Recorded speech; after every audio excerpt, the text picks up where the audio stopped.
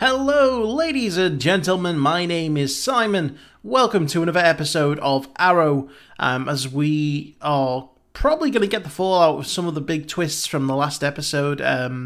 Most notably, that Slade is still alive.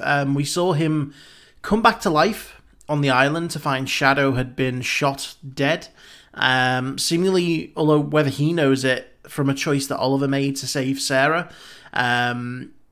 Now, he's been in the city watching Oliver's every move, and it's clear that whatever happened between them on the island, Slade's pissed. He's very pissed.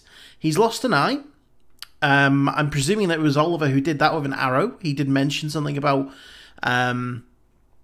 wanting to, pay him back, I guess, an eye for an eye kind of situation, except he wants Oliver dead. And so, I just, with him now being in Starling City, and we know that he is the one who's overseeing all of these actions that this blood guy is taking.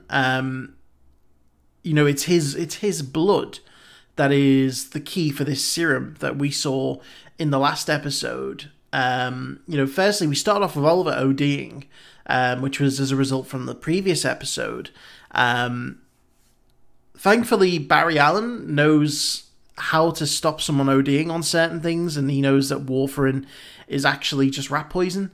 And thankfully, they had some rat poison lying around, and that saved Oliver. And then, Barry ended up going back to Central City because that whole shebang is about to begin.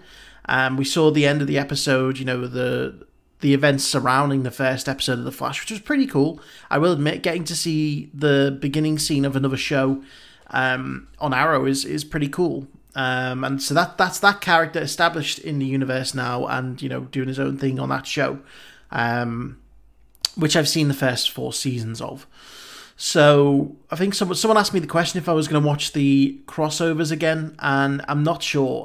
If it's one I've already seen, it's unlikely because I did see some of the crossover episodes on the other shows, but just didn't react to them. So I don't think I will. I'll probably skip over those because, again, I've seen them before, and I don't like reacting to stuff that I've already seen because it doesn't feel right, doesn't feel genuine. He also shot Roy Harper in the leg because he doesn't want Roy snooping around anymore, with Thea being involved. There was a whole ton of stuff that went on. They were trying to tease sort of a Felicity-Barry Allen relationship that never really went anywhere. But I knew that anyway. We're just we're carrying on sort of getting little tidbits from... Sorry, I've just had Zuko show up here. We're still getting little tidbits of, what happened on the island. And now that we know that Slade is there, I can't wait for that confrontation. I can't wait to find out what happened between them. Also, Malcolm is still there as well. Moira pointed out to him that, she told Ra's al Ghul that he was still alive. And Ra's al Ghul would not take kindly to that because he went against Ra's al Ghul when he tried to do the undertaking. So Malcolm's got his own problems. But yeah, we're going to jump into this next episode, aren't we, Zuko? But before we do, I want to say a big thank you to Frank Tremel, TheLoneDetective, and Karen Abel for being Patreon super supporters. As always, guys, you can find Patreon in the link in the description below. So yeah, let's jump in and let's see what happens next on Arrow. Seen a man in a skull mask. Oh, he's still out there. Oliver, for the past 5 weeks, you've been pushing yourself pretty hard looking for this guy. He has the Mirakuru, Diggle. And you saw what it took to kill one guy that had been injected. We practically had to drop a building on him. So imagine 10 or 100. Imagine 1,000. Has he told Dig about the island and what happened there? You'd have thought he would have done. Oh no. They're burying Shadow. Shadow always told me that I wouldn't die here. But looking back, I realized that she never once said that about herself. He'll kill you. In his system now. What does that have to do with anything? Look, the Japanese, they experimented on hundreds of men working to develop Mirakuru, and I read the research. The people who died, look, they were the lucky ones. The ones who survived, they were deformed. Either their bones or their minds. They became someone else. You summoned me here for a drink? That didn't have her name on the bottle. No, I have a date. I'm sure that was her dad's name. Something to do with Sebastian Blood? Okay, dude. You're scaring me with those eyes. Okay. What building was that? Get down. Anyone in the building? Cleaning crew and a group of bankers working out a late night deal.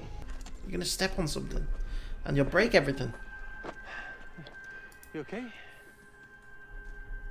Where are you going? To the plane. To get geared up. Yeah.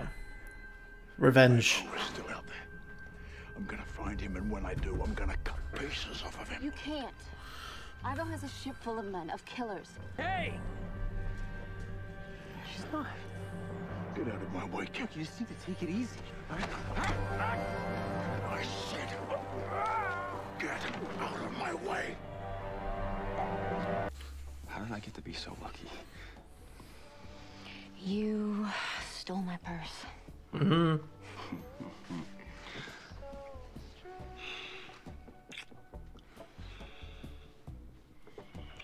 Uh-oh.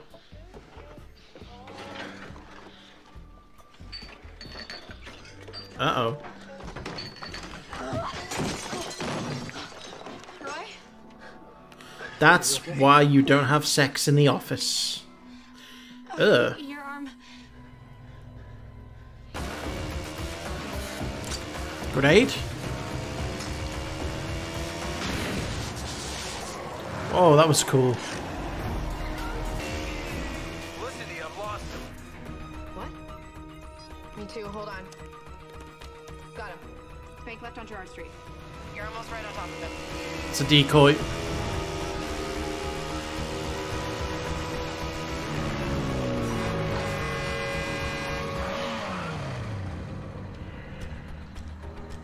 Was that him, Felicity? You picked up the wrong signal. What? Clearly his expertise extends to obscuring that signal. Felicity, your expertise was supposed to trump his. Don't get mad at her. Excuse me? If you have something to say to me, Oliver, say it. People are dying. So I would like you to pull your head out of Central City and get back in the game. Sure, right after you get yours out of your ass.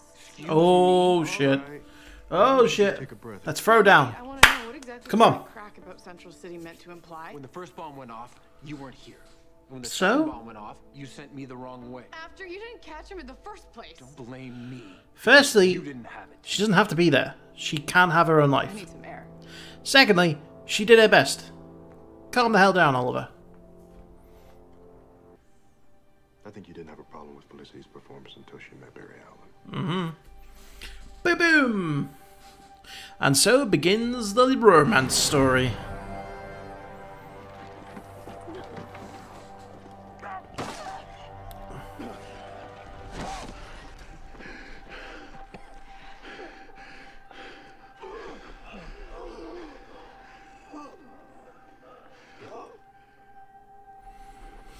Yeah, you almost killed him, Slade. That train set for your nephew just came in. Oh, is it? That's the bomber. You are a miracle worker, Mr. Sheffer. How much do I owe you? $50 even. Forget the sales tax. Yeah, he doesn't pay tax. Tomorrow night? I wouldn't miss it.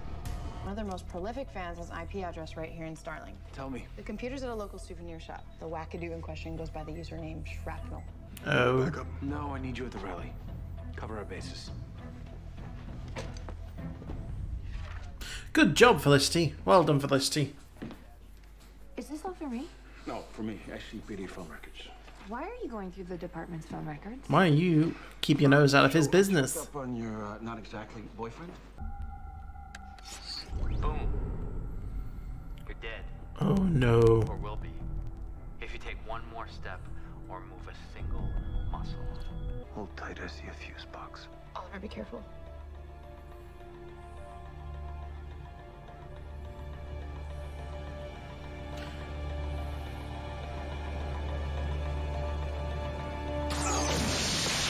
Oliver? Oliver? He survived. He's all right, I'm all right.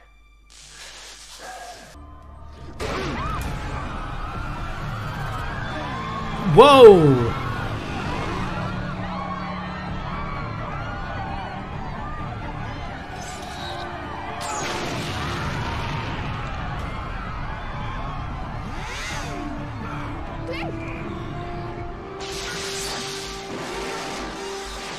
Uh-oh.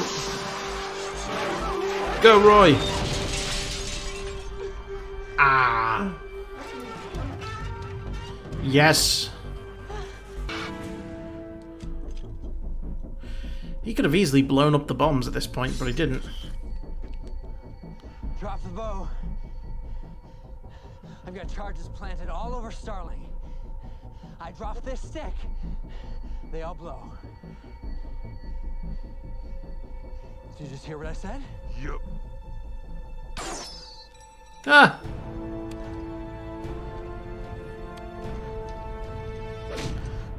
I love it when it's that simple. Just cut the wire. Cut the wire, man, you know?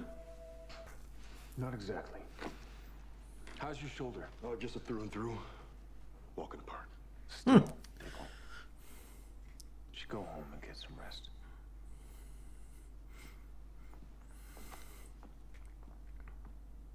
And now they're alone.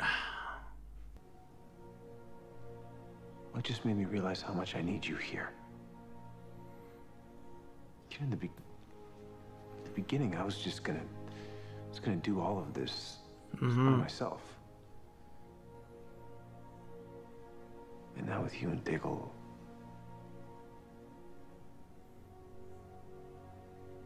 I rely on you.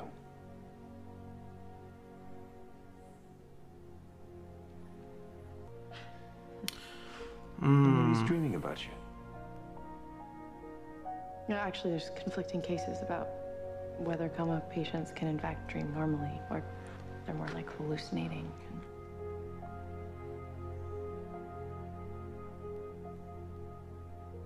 Thank you. It's okay, you can trust me. It's okay. Sebastian's my friend. Sebastian is the devil. Oh. He's the one who put me here. Oh. He made everybody think I'm insane. But why would he do that? And why are you acting insane? He killed his father. There we go. There. I saw it.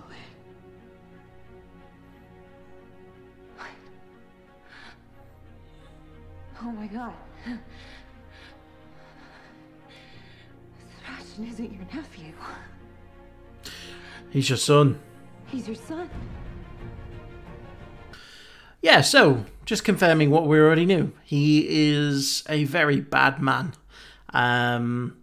So, yeah, he locked his mother up, killed his father, and the question for me is that, okay, so she says that he locked her in the mental institution and made everyone think that she was insane. Why is it that she's acting insane then? You know, the whole singing bit, if she can get clarity and talk normally like that, why isn't it just like, hey, my son is a murderer? I know it would sound strange coming from an insane asylum patient, but still, if she acted normal and sane, then they would maybe start to believe her a little bit. Because she seemed fairly cognizant there. She seemed fairly with it. And I don't know, maybe the events of what happened in the past caused her to go crazy. Maybe seeing her son kill her husband sent her loopy. I don't know. But yeah, a little bit more backstory on Sebastian, which, you know, just confirms the fact that he is a dick. And he definitely was using that unity. I mean, for me, I'm thinking to myself, right, if he was in with the bomber, then it makes a bit of sense that, you know, he was using it as a publicity stunt. But it definitely does not seem like he was in with the bomber. It seems like the bomber was, again, a lone, crazed, anti-government crackpot, and he was just working on his own. In which case, that was very, very risky from Sebastian, because, you know, he didn't have to do that. He didn't have to do that. But he did.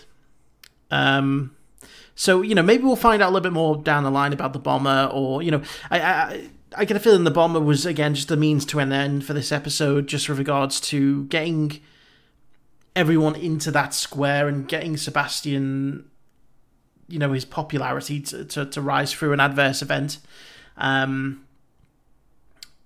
The stuff with Thea is definitely going to be on to Roy. Like, she doesn't know that he was injected with the Mirakuru. It makes me wonder, like, what would have Oliver have said to him, like, about what happened? Like, would he have told him to stay away, to deal with it? I mean, you'd think that he would be concerned about the fact that Roy is essentially a superhuman now. And, it would just take one crazy turn for him to go crazy. Especially seeing what happened to Slade in the past. Speaking of Slade, I'm wondering if he's told Felicity and Dig everything about what happened on the island, because when he was talking to them about the Mirakuru, and Dig specifically said that the Mirakuru's got him spooked, he was kind of talking in a way that said that he hadn't told them everything, which I think is fairly foolish. They should know what happened. They should know the full story so that they can understand why the Mirakuru is so dangerous, and they can just understand why Oliver is the way he is. He was definitely very, very harsh towards Felicity with that van chase, because, firstly, when he was talking about her being away during the first bombing, she has every right to live her own life. It's not like she could have predicted there would be a bomb. She was with Barry, who's in a coma. Then the second one, it was like she said, he managed to mask his signal, and, she was doing the best that she could. And it's clear that they're building this tension up between them. It's kind of like an elastic band, they're trying to pull them apart so they snap together, and the tension brings them together, and it's all a romantic, happy story in the end. Which, even knowing the fact that Olicity is a thing, it would have been so obvious if I didn't know that they were going to get together, There's so much kind of angst and romantic tension between the two of them that, it would really take someone who is not paying attention to miss the fact that these two are really gonna get it on soon. So, speaking once again of Slade, he's obviously feeling the effects of the Mirakuru, and that goes a small way to explaining why things between him and Oliver really went downhill. He almost killed Oliver, and in a fit of rage. And you know what? I'd have said to him, I said, go crazy, go and kill all those guys on the boat. Be my guest. Just don't take the Mirakuru, because if you die, then they're going to get it. And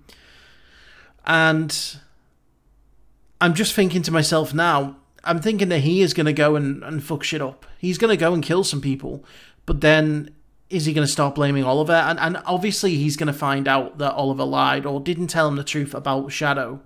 And that's the trigger event, I think with a person in as unstable a mindset as his, I don't blame Oliver for not telling him, because I wouldn't want to tell him that I'm the reason that his girlfriend is dead, or not his girlfriend, but the person who he cared for very much is dead, because that is likely to cause him to snap your neck.